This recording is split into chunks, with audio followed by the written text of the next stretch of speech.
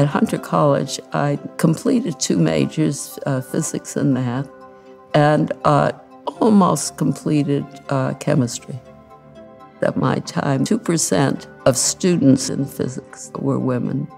But I had some very good mentors in my early career.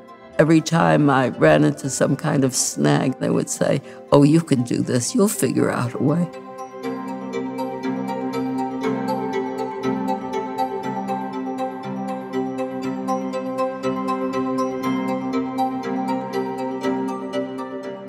In carbon, electrons move very freely. It was a very nice kind of electron for electronics. So carbon turned out to be an extremely interesting system, and it also turned out to be a system that nobody else cared about for many years, so I had it to myself. 20 years later, somebody finally read my papers and started recognizing that this maybe was interesting.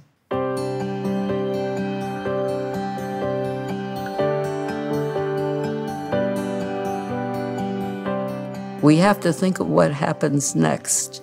We're down to making electronics at the level of the molecule now. We can't get much smaller than the molecule. So we need new science and we need new ideas. And there's plenty of room for young people to come in and have careers discovering those new ideas. Life is very interesting in this lane.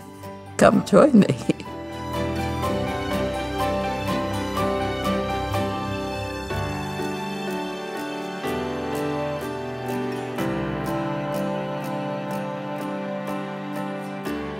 One great thing about science is any discovery that you make leads to more new things to be done and what has happened before. So it's an endless frontier.